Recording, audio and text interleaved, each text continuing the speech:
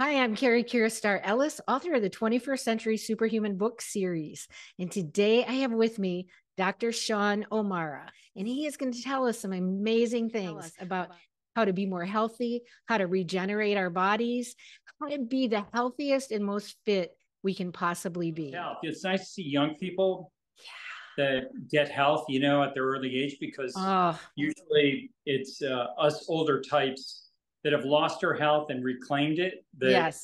are more interested in health. So it's refreshing to see. I've got all my kids are really interested in health. That the youngest is the one that's kind of coming up, and he's slowly getting into it. I started when I was 19. Yes, I'm 72, and nobody would ever know it. I mean, I have a really healthy, vital life, which is amazing. And I have just been committed to the path of health, well-being, my personal growth for my whole life.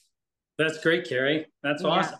Yeah, interesting. I have so many exciting things I want to bounce back and forth with you. So I'm really excited about if today we can discuss how vegans and vegetarians could accomplish what it is that you're teaching, because I know it's a sidetrack from what the carnivore community talks about, but I started keto a year ago with having fish, and I've been vegan vegetarian for like, I don't know, 54 years or something like that. So it's a really long time. And I know I heard you say one time that you have some patients that are vegan or vegetarian. I thought maybe you might have a little glimpse into what the possibilities are there. There's like 1.5 billion vegans and mostly vegetarians, but then like 300 million vegans on the planet. Like, it's a huge population. And of course, a lot of them are in India or maybe a poorer countries where maybe they don't even have a lot of choice, or it's an old spiritual belief. And I think a lot of modern people it is for a lot of reasons, environmental reasons, spiritual reasons, not wanting to harm the animals. So I think we have a lot of reasons that people have chosen the vegetarian path. And I know it's not your usual direction, but I would just love to bounce it back and forth with you. Your dedication to truth seeking and to living something that's purposeful for you seems really important. So if you can do just a little nutshell on your background, that'd be really great. I grew up in a pretty typical home in the Washington, D.C. area. My dad was a government employee, and I went to public schools, and I was very interested in medicine as a child and in science, but I ended up going into law enforcement. I liked law enforcement and did work as a police officer for a while, and then I did undercover narcotics work, and it was very Wow. interesting to see the addiction role and the impact of substance abuse from a law enforcement perspective. But I ended up going to law school and becoming a prosecutor, and so Wow. I had further insights into substance abuse and narcotics, and I in fact became a narcotics prosecutor. So I was really essentially doing full-time prosecution on narcotics offenders. So I Wow. bought drugs, did undercover work. I ended up doing criminal prosecutions of narcotics offenders, ultimately down the road. And what was remarkable to me is the complete lack of attention whatsoever to science when it comes to addiction and the use of substance abuse. And now, I got renewed my interest in science as an attorney and decided to go back to school and go to medical school. I ended up getting a scholarship through the Army, and Wow. through my time in the Army, I trained as an emergency medicine physician. I just loved, I'm very passionate in life. I got a lot of motivation. And so I was passionate about being an emergency medicine physician in the Army, and I got selected to be the outstanding physician of the year for the whole Army, and ended up being selected to provide medical care to the President Bush, President Clinton, and Vice President Cheney, and Secretary of State Condoleezza Rice, and Secretary of State former General Colin Powell. So a lot of really interesting people. And I set up a company taking care of very wealthy hedge fund principals, managing directors. These were people that were legitimately billionaires and royal family members. And, from my time doing that, I saw a lot of very affluent people, but a lot of disease in both the very affluent and the very poor, and probably less disease right in the middle. And it's, you know, when you're marginalized in those areas, like uber high net worth individual, like a royal family member, and or, you know, a billionaire versus a very impoverished person, they both make bad decisions when it comes to health. Wow. And so I lost interest in taking care of those billionaires because my passion evolved to wanting to solve problems and reverse disease. And all of my really wealthy clients, when I did concierge medicine, wanted to have their disease treated, or when they had a disease event, you know, have it responded to, like wait around to have a stroke. So there was like no interest in, you know, serious interest in preventing the stroke. Right. You know, they were perfectly happy to have, you know, literally pay for a plane to be on standby 24 hours a day, and have 3 neurologists engaged in a service to provide coverage 24 hours a day, Wow. have a CT scanner in their home with lytic agents ready to push the clot busting drug. So basically spending in excess of, you know, millions of dollars, you know, to have this capability, this purely reactionary, rather than living a lifestyle that would obviate the need for any of that. So wow. I abandoned that kind of resistance that they had and their affinity for the good life they thought was a good life. Right. To work now with individuals who are motivated to first explore and then pursue becoming the best biological versions of themselves possible. Yes. And I can't think of anything more interesting for me to work spend my life working on than trying to figure out how to biologically optimize humans. And kind of sum it up this way: how do we make humans superhumans? Yes. I actually think it's already been done. I think our ancestors of old were superhumans relative to Homo sapiens today. I think were we to be transported back 50,000 years ago, we would encounter our ancestors of old that were just super strong, super fast, and super smart. Yes. And they, unlike ourselves, would have gotten better literally as they aged. And unfortunately, our species today typically declines. You and I think, are exceptions to that. I don't think are certainly not having the decline that most of our contemporaries have. But for, you know, our old ancestors, they really would have gotten better. And if there was something the equivalent of the NFL or some professional league, and there was, you know, they were kind of big hunting matches, or there weren't competitions, but something really, a big important hunt. Yeah. So the pros would show up to hunt, and they were, in fact, both men and women. There were many women hunters that would have certainly eclipsed and outperformed males, and whoever was best would be in those prize places. And it wasn't the young men and women that were at the tip of the spear in that hunt. It was the gray hairs. Wow. The gray hairs that still preserved their biology, but would have acquired all the hunting skills and expertise to perform.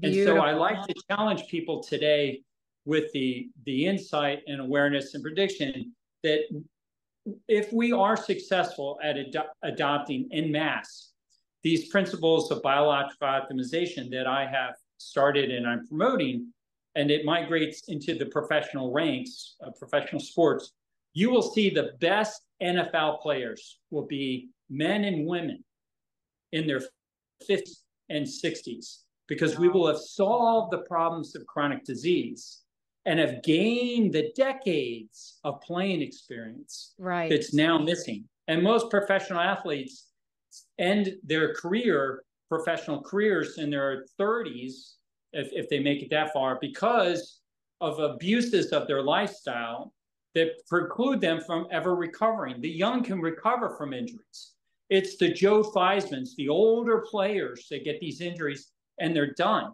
But if those professional athletes knew about these biometrics and more importantly, what you need to do in terms of lifestyle to optimize them, they would not get themselves in a position where they can't recover, and they would simply continue to improve in their professional career. So I'm really excited about the future. I love what I'm doing, and thank you, Carrie, for having me on your podcast to be able to talk about this.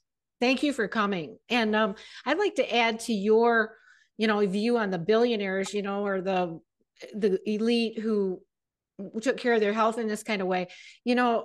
I just look around the planet, as I go to the grocery store, as I ride a bicycle down the street and look at people in their cars. And I just think, it's amazing how either overweight, out of shape, ailing, so many people are. And I just want to run around and shake them and say, come on, you guys, wake up.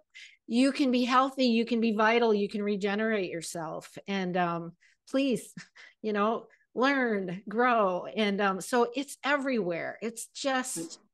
Yeah, like lemons going over a cliff. People Yes. en masse are blind to the reality of their situation. That they're just in an army of lemons that are marching over a cliff, and they can't see what's happening. Or another analogy I give is that they're out in a tide in the ocean that's carrying them far out, where they're ultimately going to die and drown. But a few, I call them the remnant, my clients, are swimming parallel, and they're going to get themselves out of the riptide. Yes. And be able to get to shore where there's a great big luau with wonderful grass-fed beef and a good dinner waiting them and a good lifestyle. But you really have to see yourselves as being surrounded in mass by the majority of people who are living unhealthy. And to kind of sum it up this way, I like to challenge people, if you're listening today, to think about this question. What is humanity's biggest problem? What is humanity's biggest problem? And a lot of people will have different opinions about it. And I've had the opportunity to think about it a lot because I'm a problem solver, a troubleshooter. I love to solve problems. I've loved to do it since I was a little kid. And so to me, before I die, I want to be able to make a substantial contribution to what I believe is humanity's largest problem. So here is Sean Omara's considered opinion on that subject. And what it is chronic disease. And the reason is that chronic disease is our species, humanity's biggest problem is nothing costs more money. Nothing do we spend more money on trying to solve, no other problem. Nothing impairs the daily lives of people more. Nothing impairs their work productivity more. Nothing impairs corporations more. And nothing destroys the quality of life of people more, and nothing kills more people more than chronic disease. Now, if it's that big of a problem, how come we never hear about it? Why isn't it being discussed? And I would submit to you that the system doesn't want you to be aware of that problem, because if you know the enormity of that problem in the aggregate, then you might start assess its influence and contribution in your own life. And if you were to do that, you might just become a bad consumer of this treatment model of disease. So if you're listening today to this podcast, my challenge to you is, beyond thinking about what humanity's biggest problem is and understanding that, begin to assess just how much of a destructive role chronic disease is playing in your life. Credit to Peter Thiel, who was once asked on a podcast, and I thought it was interesting, what is your biggest problem on a daily life? And he responded, my biggest problem on a daily basis is humanity's biggest problem on a daily basis. And that is, nobody has figured out a solution to chronic disease. Wow. He's asking the right questions. He's wrong about nobody has figured it out. I don't want to take credit. I've had a lot of contributions from other people, but the truth is we do, but Peter doesn't know how to reverse chronic disease. And it begins with identifying the correct metrics for eliminating chronic disease in your life and understanding the strategies to follow those metrics to make sure that those metrics are changing for the better. And so I think it's kind of a nice setup for what we're doing. And I'm happy to segue, if you'd like, into one of those specific metrics, visceral fat, and talk about it in the context of vegans and carnivores. So one of the and let me just repeat again, there's I think 1.5 billion, according to the research I did, vegetarians, 300 million more vegans on the planet. So there's a lot of people who it would really benefit to help see your perspective as you look actually into the tissues of the bodies and tell us. I'm also curious what you think about how much the processed food industry has contributed to this. I mean, of course, it's a huge part of it, and people just think it's normal food, but it's not. So maybe you can address some of that while you're giving us your view here.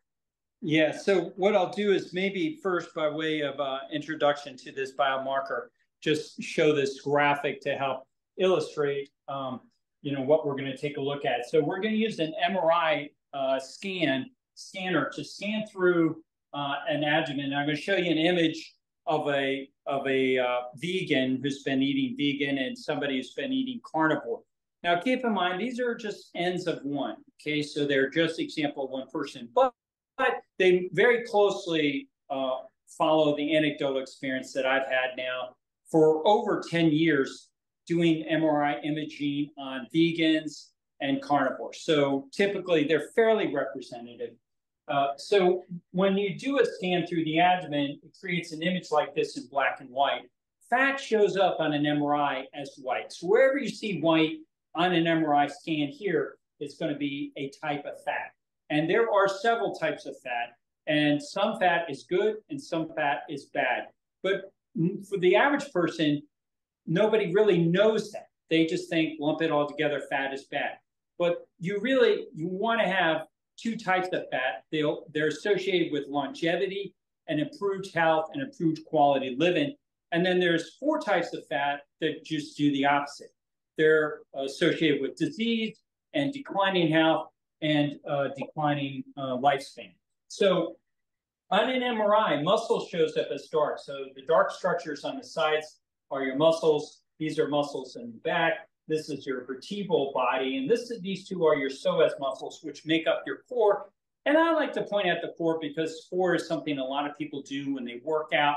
And in case you ever wonder what the heck is hurting so bad when you're doing a core workout, it's these 2 little buggers right there. And they're really important. As it turns out, I have found a lot of utility using an MRI to look specifically at the core within individuals. And it gives me a great barometer on how healthy somebody is looking at those particular muscles inside, which, by the way, you never get to see unless you're a surgeon or you're a physician who's doing an MRI CT scanner.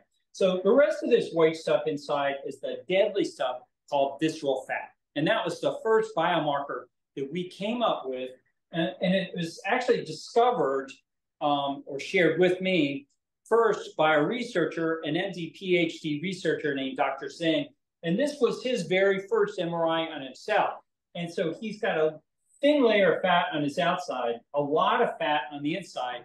So he's in fact a TOFI, thin outside, fat inside. And the way he found out about this visceral fat is he was studying people's backs. So he was looking at back pathology. And he noticed people that had the worst backs have the most amount of white stuff inside of them. And the people that had the healthiest backs had the least amount of white stuff inside of them. So he saw this early on, a relationship and association between visceral fat and back disease. And then as he explored it more, he realized that it was associated with virtually all forms of chronic disease. And in fact, we went on to apply for a grant and earned a grant from the National Science Foundation. We awarded a grant to study visceral fat and chronic disease. And we saw that in 6,000 people that we scanned their abdomens, that every self-reported form of chronic disease in those 6,000 Americans got either better or went away as they eliminated visceral fat. No other marker in the history of humanity will improve a human being more and get rid of disease than getting rid of visceral fat.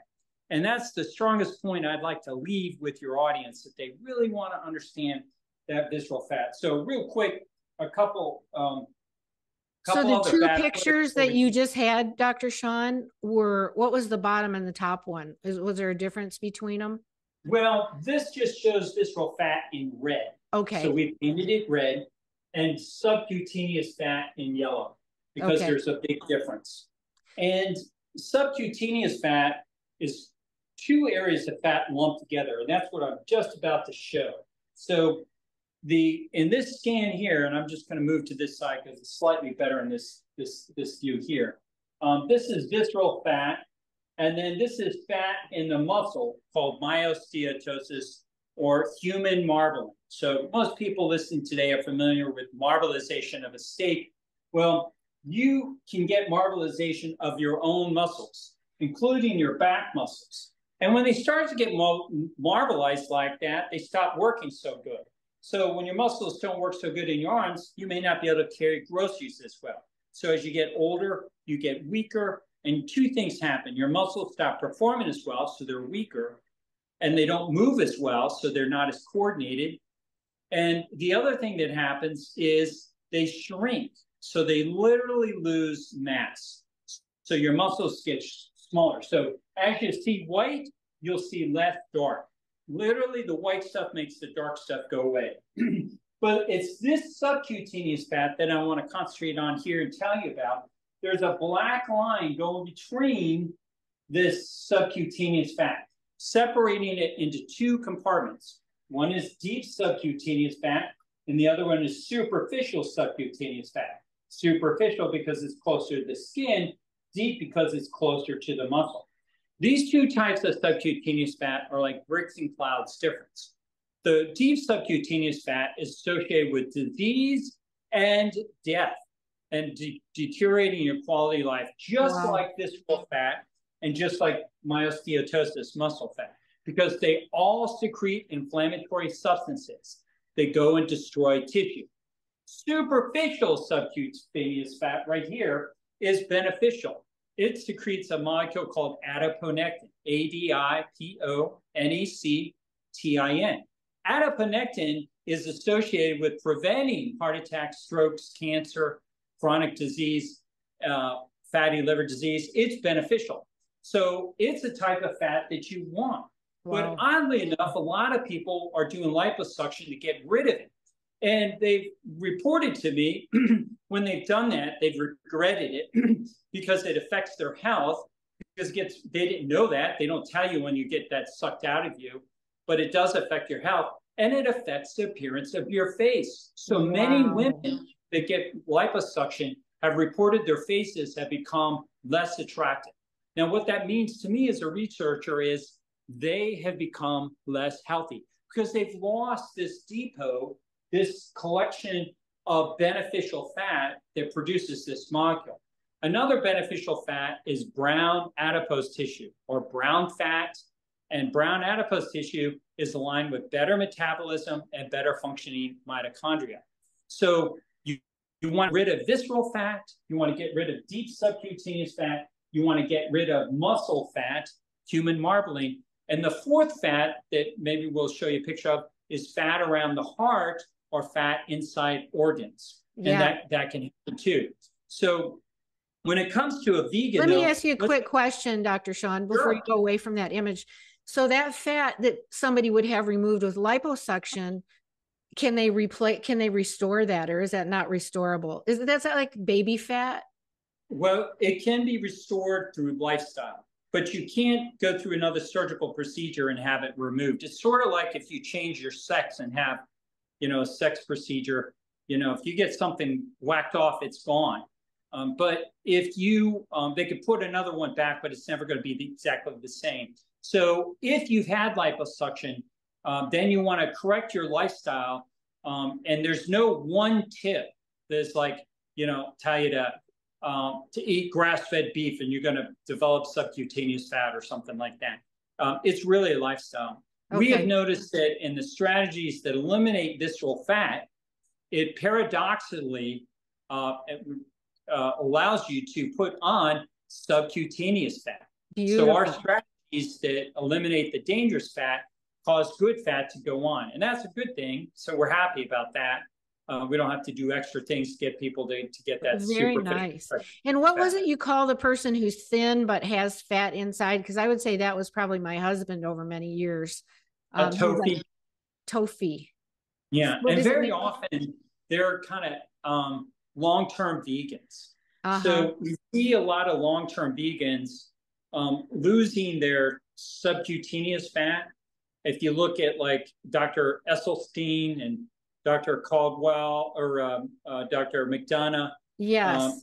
or Congressman Al Sharpton, these people lose a lot of their subcutaneous fat. Their skin becomes very thin, and they Yes. get accelerated sarcopenia. So sarcopenia is the loss of muscle tissue. And so a good example of sarcopenia is the small muscles here compared to the large muscles here. This is largely a vegetarian who eats a lot of rice and a lot of bread. So they will, in fact, eat a lot of processed foods. They're Wow. from Bangladesh. This is their regional diet from Southeast Asia. So this gentleman from Bangladesh has a large amount of visceral fat in them. You see mostly white. And when you see a large amount of white, you'll see a small amount of dark. The white shrinks the dark. It literally is causing atrophy and loss of muscle tissue. Wow. And in the absence of a lot of white, when you see a lot of dark, you see big muscles. So on an MRI, organs and muscle and bone show up as dark. So when you have an MRI, you want to be mostly dark. You want to have an oval shape like you did when you were 16. And you want to not have a dad bod like this guy who has a very large sagittal abdominal diameter. The diameter of their abdomen and the sagittal plane, which is from their belly button to their back, is enlarged. And Right. that is either when they lay down or when they stand up. And you will see this in older guys and older women. They'll have this pooch. And their organs literally in their upper abdomen start sagging down. They get this belly protruding. And it's oftentimes called the dad bod or a beer gut in males. And then women like to think it's from childbirth. But heads up, if you've never had babies, you still get this. And there are a lot of women that have flat abdomens who have had babies and don't get this. And it really turns on this inflammatory fat, destroying your tissues inside your abdomen. So Wow. you really don't know unless you get scanned how much of this inflammatory fat you have in here. But What do you think about somebody who's been a vegan who has not eaten much grain? I mean, I kind of come from a culture where we ran these living food institutes and it was more salads, nuts, seeds, but a lot of fruit. And I think fruit is also the downfall of it. And I also went through long periods of time being 50 years vegan, vegetarian, varied, but where I felt really protein hungry. And I knew that I was doing a lot of athletic things, but I'm wondering if you think the same visceral fat would show up in somebody who didn't eat a lot of grains or heavy carbs or refined foods. Yes, we still would see elevated amounts of visceral fat. Everybody is a little different, so it's kind of hard to lump them in. Your question, though, is worthy of further investigation. Right. I don't have as many of those vegans that would eat just vegetables and fruit, rather than most vegans eat a lot of grains. But the ones that still do are tofu. So if you are eating more living, vegetables and fruit, and you don't eat grains and maybe processed food as much, you still have that visceral fat, and you still have a paucity of the superficial subcutaneous fat. Right. And so I just think if you're listening today and you're a vegetarian or a vegan, get an MRI and see where you're at. So, it doesn't matter so much where you're at today. It's where you're going to be in 3 months. Did you get better or did you get worse? And if you're getting worse, you need a course correction. You need to change your dietary strategies and your lifestyle. But So vegans and vegetarians are, I'll just cut to the chase. They're as foolish and as ignorant as a beet-eating musclehead just lifting weights. I mean, they both are ignorant what's going on inside their body. Right. You got the one vegan who's just eating, vegetables and stuff. And then you got the meat-eating, bodybuilder saying, oh, I'm healthy and, those vegans are crazy. They're both crazy because they're not looking at it. You got to look at what's going on inside of your body. It's just not how you look from the outside. So is there an explanation you have? If somebody wanted to go out and get an MRI, what would they ask for to get the results that you could look at? Well, the challenging thing is for the majority of people, you got to get a physician order. You cannot get an MRI because it requires a order, imagery order from a physician. So you have to go. And maybe somebody's already had that. Maybe somebody's already had that because they have an illness or whatever. Yeah. I'd like to gather a few of this type and send them to you if we can. I would love it. If people, are vegans or vegetarians, if they, can send me their MRIs, I would like to see and get insights. And especially what would be really helpful. I mean, I having said that right now, I'm starting to think, well, it's sad. There's such I don't know, drive and passion that, some people will send this and it can be a little bit misleading, So right. Could be a vegan is eating a lot of fruit and vegetables, but they're sneaking processed foods and they don't want to admit to the fact that they're eating Wonder Bread and, something crazy. And so when I get somebody to come work with me, then I can better assess what's going on. I can watch them over a period of time. So that's the best thing. If you're a vegan or vegetarian, come and work with me. I can't read an MRI scan across borders too. So, people send me their MRI scan. They always contact me, try to read it. And it's against the law. I can't practice medicine across state borders. So that's a problem. But so you're opening up in new states, right? I heard you say recently. Arizona, Texas, Florida. We'll be expanding to Arizona, Texas, California, and New York, hopefully over the next year. And over the next 6 months, Florida, St. Louis, Missouri, and Chicago, Illinois. So we're growing as awareness of visceral fat is starting to take off. And people are recognizing that, it's a short conversation when they go in and talk to their doctor about visceral fat because he or she, the physician, just doesn't know anything about visceral fat. And they're, because of that, they're reluctant to do an MRI scan on something they don't know about. And, it's not just a physician, it's also the physician radiologist. Right. The radiologist who's reading these scans. And, if you look at the scan, I mean, let me just sum it up. What is the largest part of the abdomen here? For $1 million, Carrie, we'll pretend. What is the largest part of the abdomen? It's visceral fat. Yeah. And radiologists don't read it. They're not trained in it. And they don't even look at it. And how much of a problem is it? I literally had a client who I ordered an MRI for. They took the order form to the diagnostic center. It wasn't the center that I normally work with. They paid the money for the MRI out of pocket, so it didn't go through insurance. And then when the image and the request form, order form from me is saying I want evaluation MRI, abdominal MRI for visceral fat, the radiologist said, I can't read visceral fat. I don't know how to do that. And they said, give the patient their money back. Literally, they refunded the money because they can't read the most obvious thing that's destroying humanity. Wow. That's the enormity of the problem. So if you're fortunate enough to have tuned into this podcast today, you've got a really good anecdotal experience just how big of a problem it is. It's not taught in medical schools. It's not taught in radiology residency programs. No physicians know about visceral fat and can read about it. There's only one radiologist in the entire world that's currently reading visceral fat, and that's Dr. Anna Rosa. She's doing podcasts now. She's been on Drew Purett podcast, and she's been on Food Lies with Brian Sanders, and I'll be interviewing her shortly. So she knows about visceral fat. She knows about steatosis, deep subcutaneous fat. She's fantastic. But you know, that's 2 out of how many we probably have. I'm guessing close to 1 million physicians in the world, and there's only 2 reading this. I mean, This is really a bad situation. It's almost like from, you know, a situation from the heavens. God ordained this crazy, you know, situation. So the best thing you can do out of ignorance.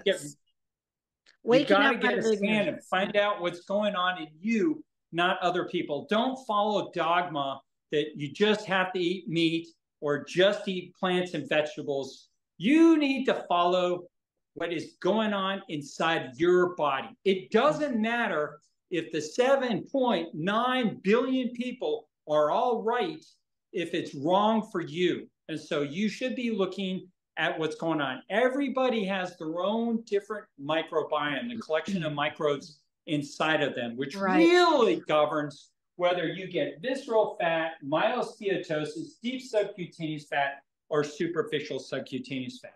So let me ask you, do you think that, I know you're really big on carnivore, you know, ruminant animals and that kind of thing.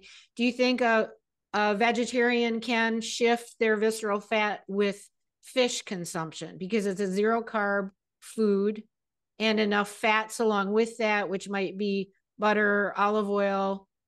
I guess questions are. Yeah, so I'll pull up an MRI of a vegan in just a minute. So this guy eats carnivore. This guy eats mostly vegetarian. He's not really vegan, but mostly vegetarian and grain heavy. So these pretty typical. I have yet to see a vegetarian, a vegan, who was not substantially filled with visceral fat. I'm not saying that they're not out there. It's just that they haven't come to me, and everybody, including one physician who came to me, and I scanned him, and I remember saying to him, well, we'll take a look and we can quantify how much visceral fat you have in you. And he said to me, oh, well, Dr. Omara, you're not going to see visceral fat in me. I have been vegan for 35 years. Right. And of course, he's filled with visceral fat when we scan him. He has close to 10 pounds of it inside of him. And his response in the 70s, after being vegan for 35 years, but looking at all the visceral fat inside of him and how deceived he was to immediately go out and start eating meat. So the MRI ends the lie that you've been telling yourself and believing that you're not as healthy as you think you are. And that's so when you get this MRI scan, you really should see what's happening. So let's look at this one vegan. And by the way, I love vegans and I have vegan clients. I have vegetarian clients. These are wonderful people that are principled and they do not want to eat meat. I do not fault them. People have their own beliefs about how they want to eat, how they want to live their lives. I just give them the tools to get insights into what they should do to biologically optimize within their value system. So if they want to be vegan, like this guy right here, and I'll show you his MRI scan so we take a look. His MRI scan is right here. So he's got a large amount of visceral fat and small amount of muscles. So this vegan came to me. He's actually a true vegan from India. So he's a Hindu. We got him scanned and we showed him all this visceral fat. Now, because he was honest, he admitted, I'm eating a lot of bread, I'm eating muffins, I'm even eating donuts, so he was eating some unhealthy processed foods. So what did we do for him is we got him to first see how much visceral fat he had inside all that disease, and we got him to stop eating the processed foods because it's processed carbohydrates that are worse than regular carbohydrates. It's processed meat that is worse than regular meat.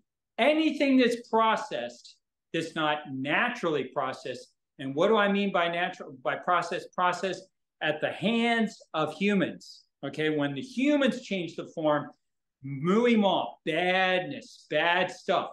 But when nature changes the form, like fermentation, it makes the food better. So if you're gonna, any processing has to be at the hands of nature. So nature makes things better, not humans. So let's take a look at this vegan, what happened to him on an outward perspective. So this is his face, and maybe I can blow it up right there to get a sense. This was his face when we did his MRI scan. So it's his name is VJ, such a nice man. Wow. From India. So very inflamed face. And then as within about 3 months, he's substantially improved his face that much. Now look how much nicer he looks, because he's eliminated so much visceral fat that inflammation of his face is being removed. Now, did he start eating meat, or is this just reducing processed foods? No, he's staying vegan. He's just cutting out the processed carbohydrates. So I told VJ, cut out the processed carbohydrates, eat carbohydrates more in complex form, and then this is critical, consume fermented foods when you're eating those carbohydrates. And one of the worst things you can do today is be eating carbohydrates, especially processed carbohydrates, without ferments. So my highest recommendation is cutting out carbs, especially carbohydrates, adopting a more meat-centric diet, which is concentrating on protein and fat, something like keto or carnivore, and then cutting out carbohydrates. So VJ, we got him to cut out the processed carbohydrates, to eat complex carbohydrates, vegetables in whole form, and to incorporate fermented foods like kimchi, kvass, curdito, sauerkraut, living, probiotic, fermented, cultured, live food. And so you can see his face is substantially improved. But look at his abdomen too, Terry. It's very large abdomen here. Yeah.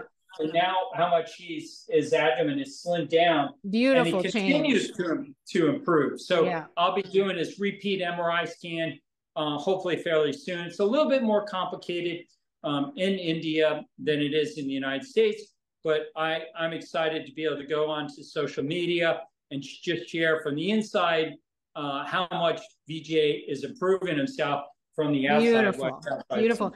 You know, an interesting thing that happened with me when I went keto a little over a year ago which was fish and vegetables. Basically, we got rid of everything in our kitchen that was not, on the list of really pure keto.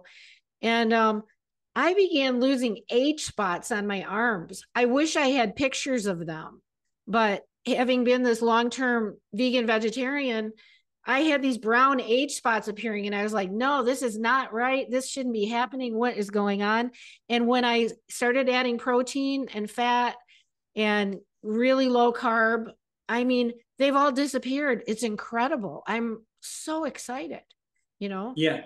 Well, it really is a reflection, and it's pretty common. People reporting that anecdotally as they're introducing and maintaining a diet, a meat-centric diet. And it's not just any meat, but you want to eat the healthiest meat possible, that they're seeing improvements in their skin and their body all over pretty consistently. So what I like to say is the more attractive a human being is, the healthier they are. Yes. Do you know why babies are so cute? Because they're pure. They're not pretty.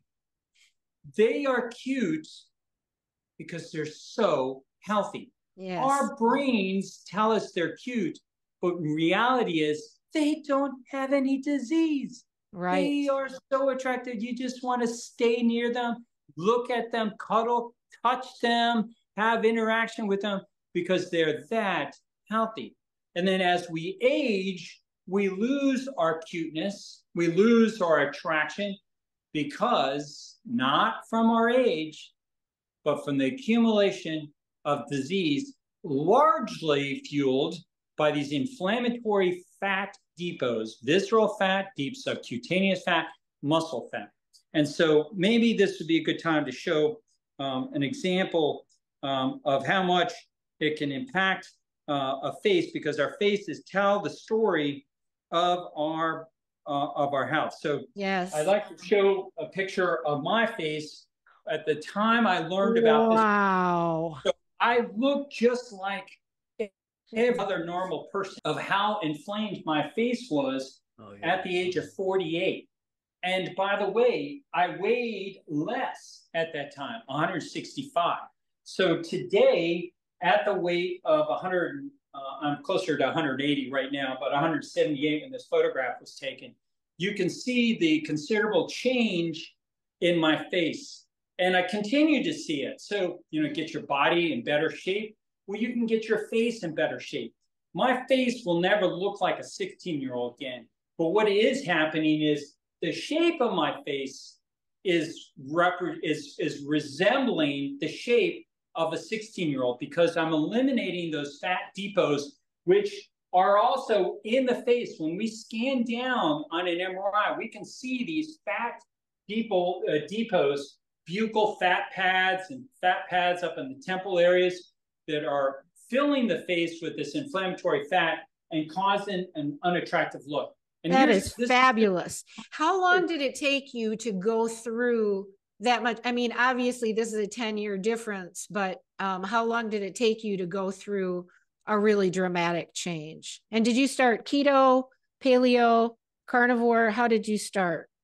Yeah, well, I guess a good way to actually illustrate that is to show a series of those photographs in myself over a period of time. So here I am in my 20s. Right. And this is me in my 40s.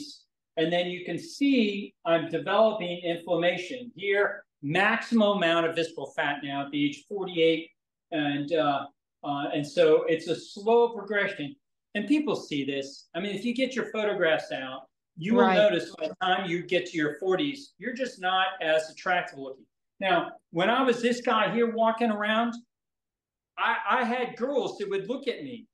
I was kind of used to it. I mean, I was a typical vain young man. Right. So I'd walk around the beach or a shopping mall, and I liked seeing girls checking me out. Now, girls check out guys the way guys check out girls. We look into their eyes. And when we see an attractive female, we linger. We stay there. And girls were lingering on my face.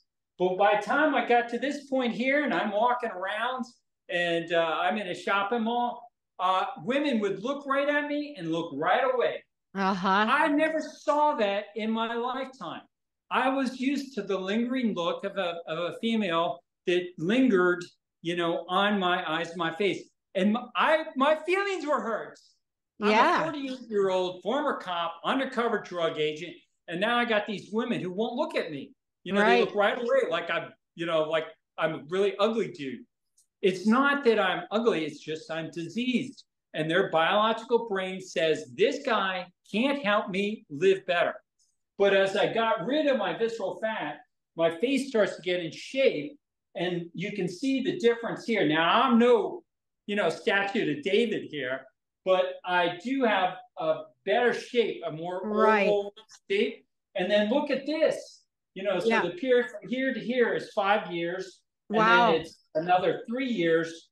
And then it's another 4 years to get from here to here. But you can see that my face shape is changing. Now, let me just cut to the science. Yeah. My face shape isn't just changing. My appearance on my face is improving. It's time, if you're listening, and it's time the whole country hears, you should be improving with your age. You should be becoming more attractive. Yes. You don't have to buy looking worse as you age. That's what big healthcare, big pharma wants you to believe. You're just supposed to be falling apart, taking more pills. No, you should be becoming more attractive. So what happens now? I mean, I'm married, no good, and anymore. I've got a loving family, and and a loving relationship with my wife. But now when I walk down the mall, I'm looking at other people's faces, doing assessments on visceral fat, and I see women looking at me, and they linger. They stay on me. They look at my face, and I imagine that they're saying, "Gosh, I wish my husband looked like that." I wish wish, somebody else looked like that. So I'm back to getting those lingering looks again. And it really comes down to this. If I was to, add fidelity to it as a researcher, it's because I have the same levels of visceral fat that I have here as an attractive young man, I have today as a 60-year-old guy. And, I look, younger people pay attention to me. It's very interesting. Kids used to be kind of afraid of me when I was like here. Kids are kind of stranger. Kids look at me, stranger kids, they start smiling at me because their little brain said, this guy lives well. And their little brain says, this is a good human being. So I like to tell my older clients that you can be a better influencer for your children and your grandchildren, the healthier you are. And if you run a company, you're a social media influencer, you can be a better influencer the healthier you are, getting rid of that visceral fat. So, Dr. Sean, I'd like to know, what were your steps in those bottom 3 pictures? What did you go to first and second and third? And then give us guidelines. And I'd like to get into talking about fasting, about intermittent fasting, but the guidelines for eating, like what in your mind lets you see this return from visceral fat to the change? Okay. So the guidelines here is I ate whatever I wanted. Processed foods, carbohydrates, and that was the outcome. And it's pretty much the case with everybody else. Right here is when I learned at this point about carbohydrates. And I started eliminating carbohydrates. And then I went paleo. Paleo was a popular diet around, I think in 2013, it was the single most Googled term on all of Google, more than anything. And that was kind of meat centered, right? Meat centered and whole foods, so to speak. A lot of meats, but a lot of vegetables and also fruit if it was more lower sugar. So I went paleo, but I learned about this from a pretty cutting edge, innovative 17-year-old kid. I was shocked when I found out this kid was only 17. I thought he was like in his 20s. But he got me to go paleo and to eat fermented foods. So I was very fortunate that he got me started on those fermented foods, because most people that go paleo didn't know about fermented foods. Right. And as it turns out, it's kind of just an interesting side note. This young man was the former sidekick, Dave Asprey from Bulletproof, coffee. He's a guy who does, known for bulletproof coffee. And I'll put it this way. Dave, if this gets to Dave, Dave's a better business guy than I think he is a person who's trying to solve disease in humans. I think Dave's clearly, everything is clickbait. Everything is to make money. I don't fault him for making money, but my God, Dave, back off a little bit. So anyway, this guy that taught me was his sidekick, Army, and he kind of had a parting of the ways with Dave. But Army, this young guy, did learn, and I think maybe Dave played a role to that extent. If Dave was very early into fermented foods and got Army to eat fermented foods. Right. I've eaten fermented foods for years. My whole journey has always had fermented foods in it. And it just seems, why wouldn't you? It seems really important. Well, why you wouldn't, I guess, a lot of carnivores don't eat fermented foods because they just think, and listen, to their credit, I have yet to see a diet improve people more than the carnivore diet. Right. But I still think that the carnivore diet is an imperfect diet. Nothing is perfect, but my fault with the carnivore diet is it doesn't incorporate fermented foods. So I just know in my heart of hearts and anecdotally as a researcher that people improve based on the metrics, eliminating visceral fat, deep subcutaneous fat, organ fat, muscle fat, myosteatosis, and it optimizes superficial subcutaneous fat if they add in fermented foods. And it's not so much that the foods are beneficial, it's the microbes that come in with those fermented foods. It turns dead food into living food, and it Yes. optimizes the digestive experience. So these microbes are critically important. So one of the things I'll point out is here, I'm still eating paleo. Here, I go from paleo to keto. So you can see the influence of keto. And I went from low carb to very low carb. So keto typically is very low carb. And then right at this point, I go from very low carb keto to carnivore.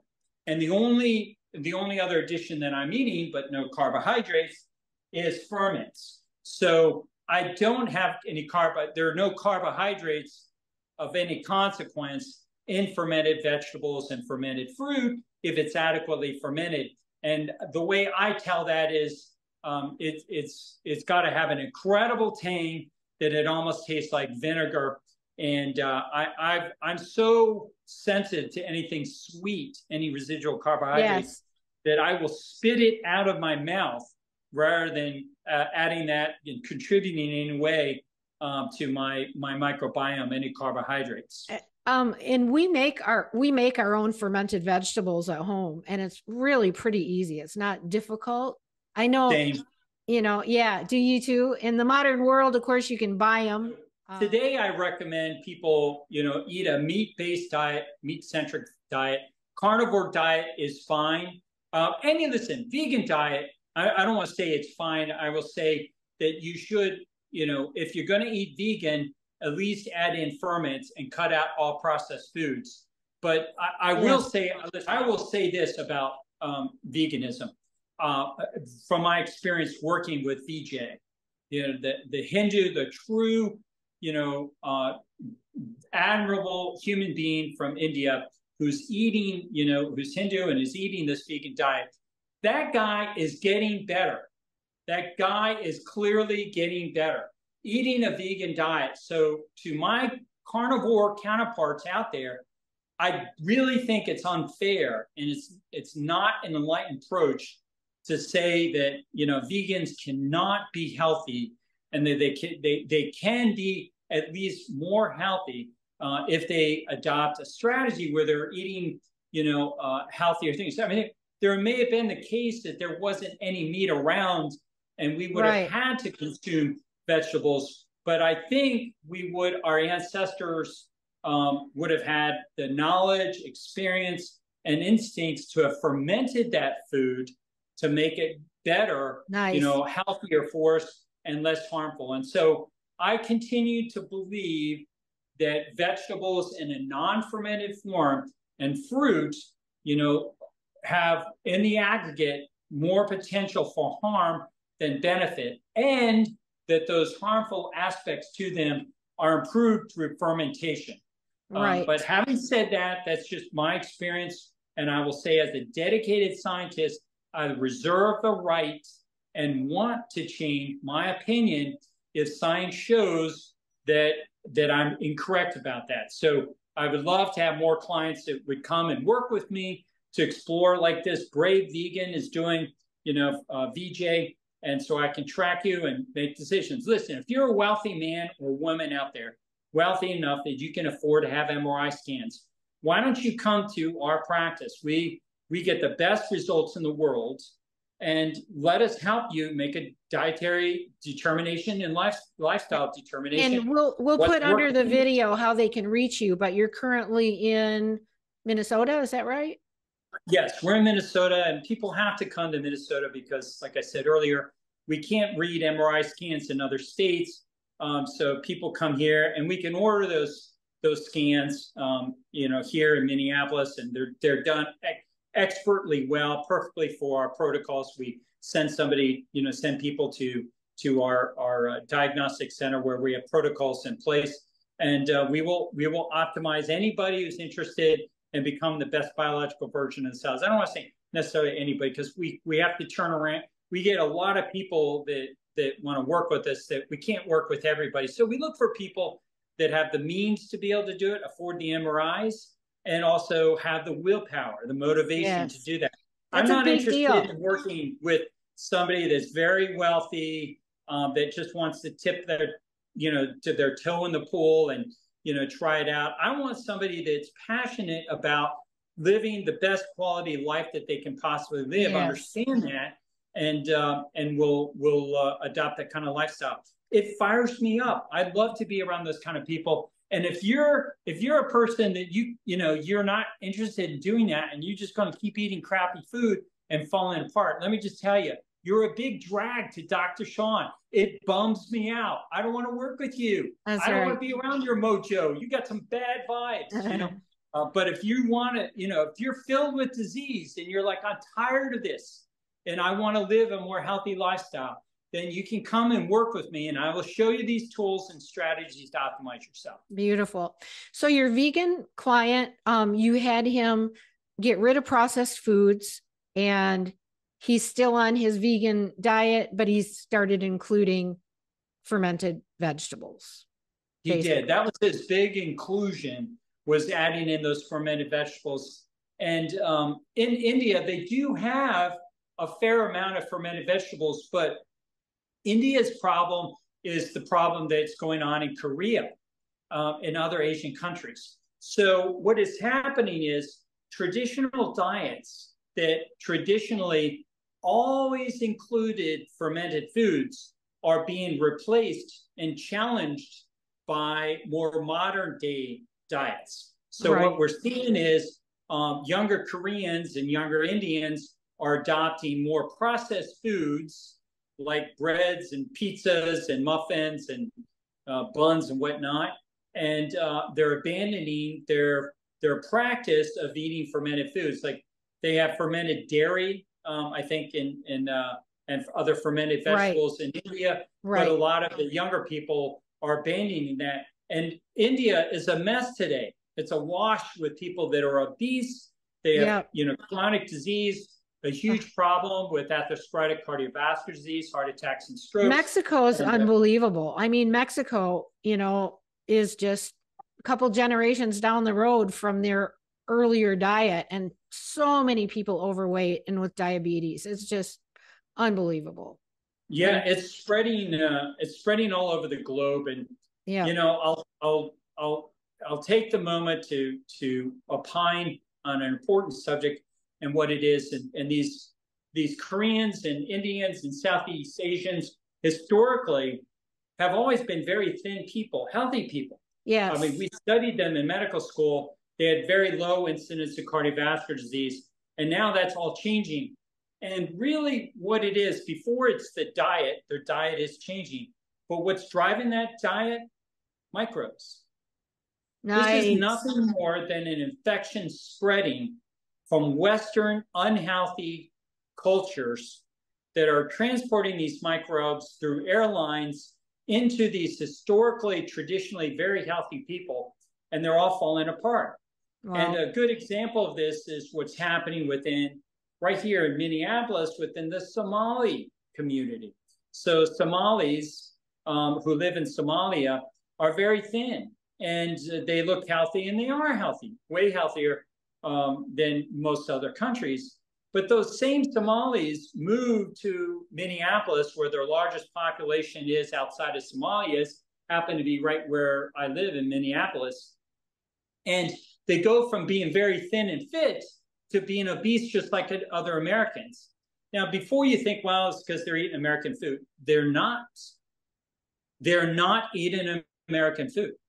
They're eating Somali food.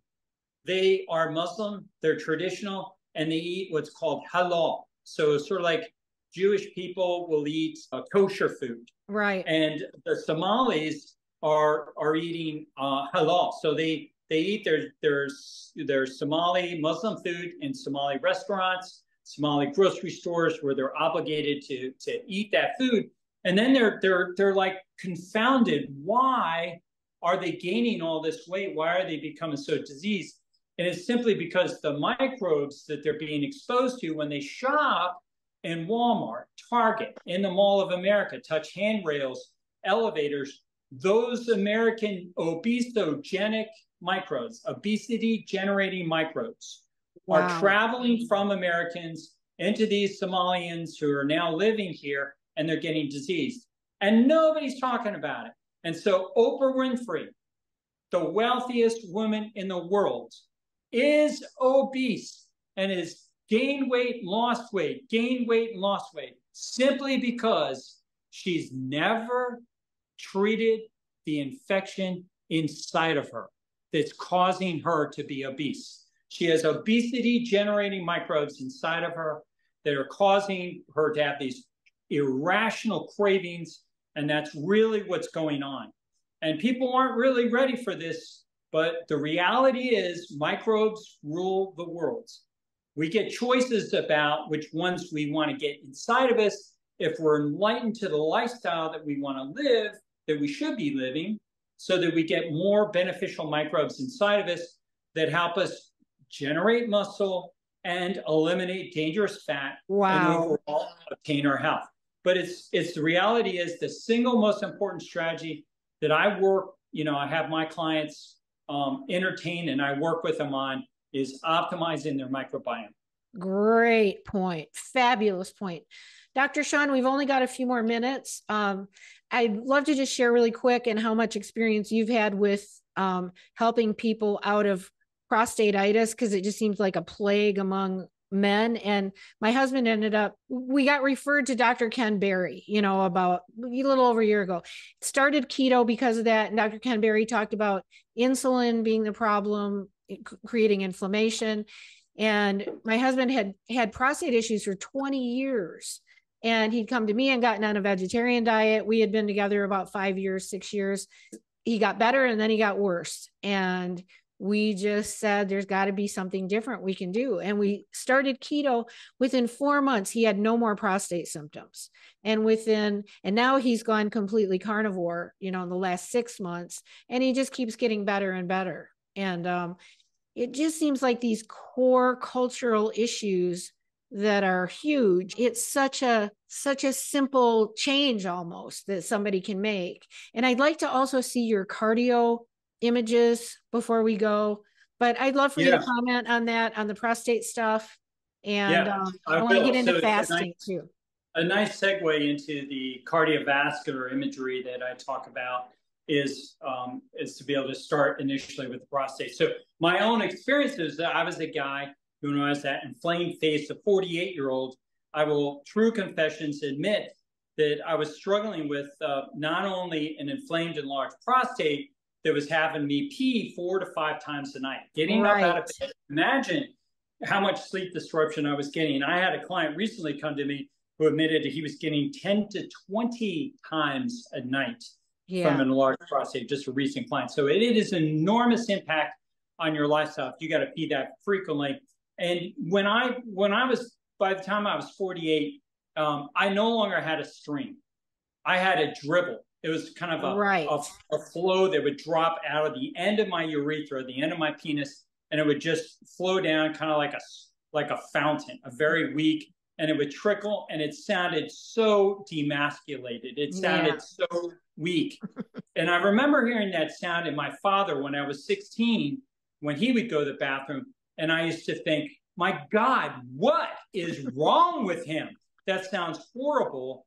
And there I am peeing the same way at the age of 48. And then I go paleo with ferments. And that young man didn't say, well, Sean, if you do these things, you're going to start peeing better. All your disease will go away. He just told me you'll lose weight. That's all he was. This was 2010 or 2009 at the time. And so I had a big gut and I was getting heavy. And I thought, well, I'm going to start, I'll try this paleo thing with ferments. And within 1 year, even I wasn't aware of it, I'm standing in my bathroom and I'm peeing, and I've got this forceful stream. It sounds like Niagara Falls. And I'm thinking about, my God, I'm peeing like a man again, like a teenager. And then I remembered that I'm no longer getting up anymore to pee at nighttime. And I've told this story before in podcasts, but, you'd think, the average person would be like happy, like I'm super happy. No, I was so freaking pissed off because I felt like I was ripped off and lied to and played by the system. Yes. Because in medical school, they just gave me drugs and I was taking all those drugs. Yes. And the only thing that kept happening to me, I was getting worse, and they wanted to go up and carve my ASS out Yeah. and go up through, you know, a roto-rooter job and F that.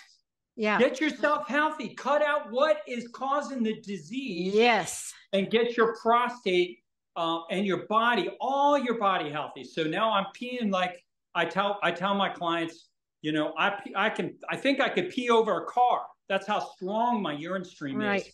And you know, I think for women, I think prolapse for women is similar. Yeah. Those tissues it's the exact same thing. falling and we down. see around a prostate is all this inflammatory fat, and around the female reproductive organs is all that inflammatory fat, visceral fat. And I'm so glad you brought up prolapse, because you know who doesn't bring it up is doctors. Right. Because you know that 50% of the women in the United States will be afflicted with prolapse organs, pelvic organ prolapse. 50%. It's ridiculous. This is a travesty. And they just wait till it's so bad that their uterus or their bladder is coming out of their vagina. Right. I have these older women showing up in the ER with this pink tissue mass coming out of their vagina. Like, what is this? You know, or just found this in my mother or whatever. And they'd have to go and get surgery or prolapse. I mean, and the cause, visceral fat. It's just causing relaxation of all your pelvic structures. You get this mom, but so listen here. You're a 20-year-old, you're a 30-year-old, you're a 40-year-old, and you're a woman, you got a little bulge in there, you better wake up and get rid of that visceral fat before those organs and everything in your body starts falling apart. And you got your uterus coming out of your vaginal canal. I mean, wake up. Your doctor's not going to tell you this. That's right. You're a lady, you're in charge of your body. You read about visceral fat and its connection to ovarian, pelvic organ prolapse. And if you're a man and your prostate is falling apart and your erection is weak and you're taking Cialis and Viagra and all these medicines, heads up. Look what's happened. We do these vascular structures and 6,000 people, we only did 20 of these brain scans towards the end because everybody said, my memory's better, I'm more intelligent, I'm not making mistakes. Right. What's going on in the brain? So when we scanned the brain, we saw clogged arteries. See that decreased blood flow right there? And this is the right middle cerebral artery. The left middle cerebral artery is so clogged right there, you can't even see any blood in there. And in 9 months, we opened up this, doing our strategies. And well, I'm going to give you, in just a minute after this, I'll put up my strategy so you can give it to your followers.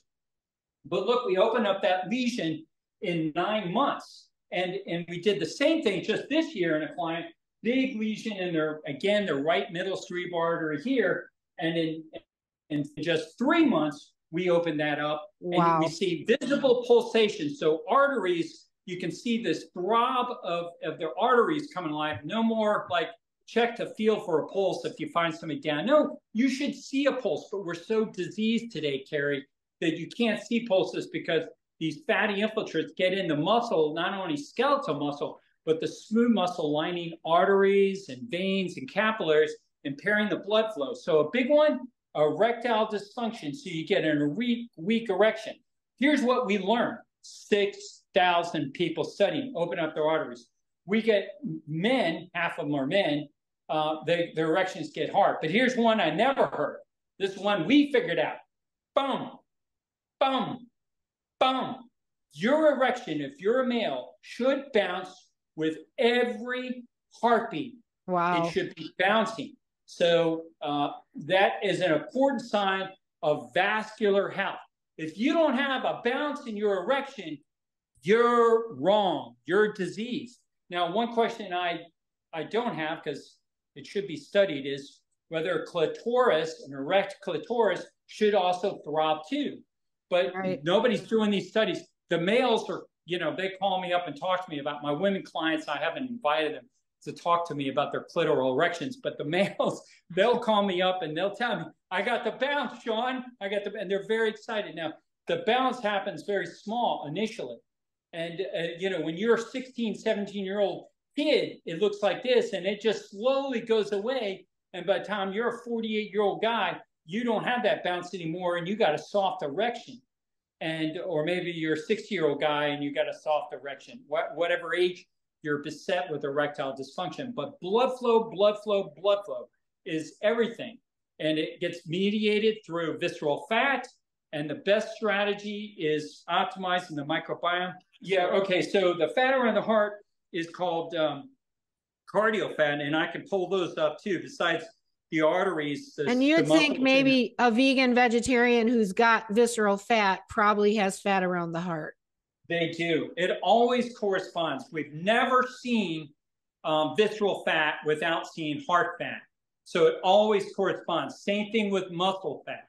If you got visceral fat, you got fat in your muscle, you got fat around your heart, and you're going to have fat around in your walls of your arteries, veins, and your capillaries, where all the magic happens, where all the blood and nutrients gets released through the exchange. So the biggest question, Dr. Sean, one of the biggest questions I'll have vegetarians ask me, because they've been so programmed over the years, is, oh, what about my cholesterol? Isn't my cholesterol going to go up?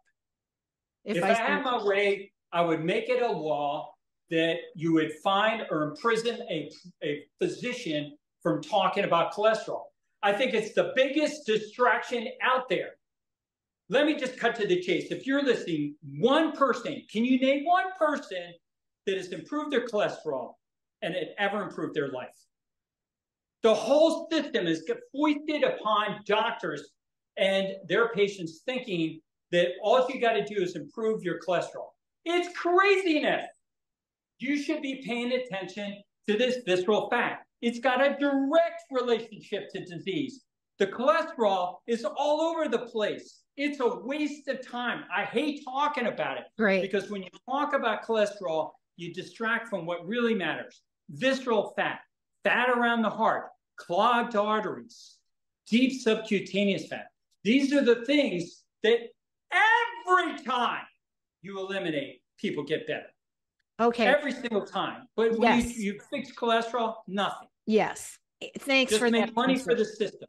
Thanks for that answer. And yeah, your review of your advice to us, your list, and what do you think about olive oil, butter, and then when you're in carnivore? Fan of butter, but you know, there's better butter from the best animal possible. A grass-fed, grass-finished animal is going to produce a healthier animal product. Right. Olive oil, it's not like I'm really opposed to it, but if I get a choice between butter and olive oil, I will go with butter over olive oil. But it's just something that I'm kind of a little bit neutral on. But here are my strategies, and you can, if you're watching today, you can take a screenshot of those. And I put this on social media.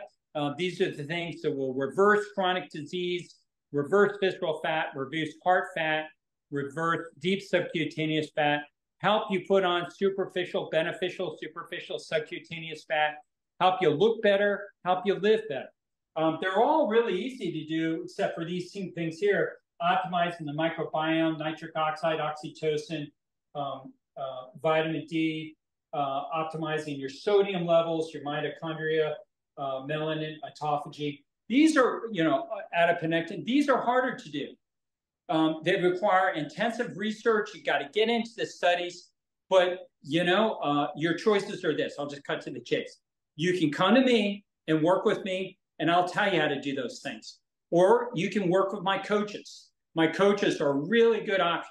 When you come to me, I'm a physician. My startup charges a lot more money. But our coaches that you can work with, you can get to through my links in my social media, my visceral fat reduction specialist and health optimizing specialist.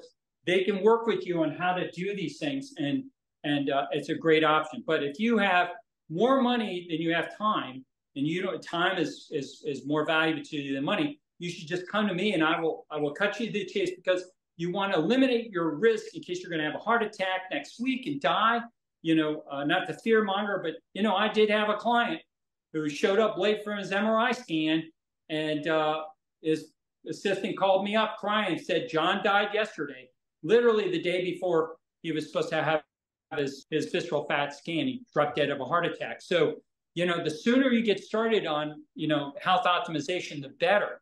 And this visceral fat is very much causal and associated with the biggest killers: heart attacks, strokes, cancer, and neurodegenerative disorders. So get started doing these strategies. If you have the financial ability to get MRI scans, come and work with me. And if you don't, you can take a more modest approach and maybe work with my specialist who will coach you how to do these things too.